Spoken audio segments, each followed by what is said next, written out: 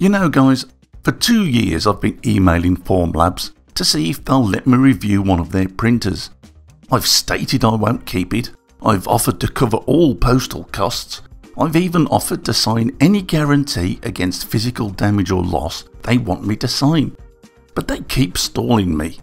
I think they're afraid of what I might say. But you know what? I don't care anymore.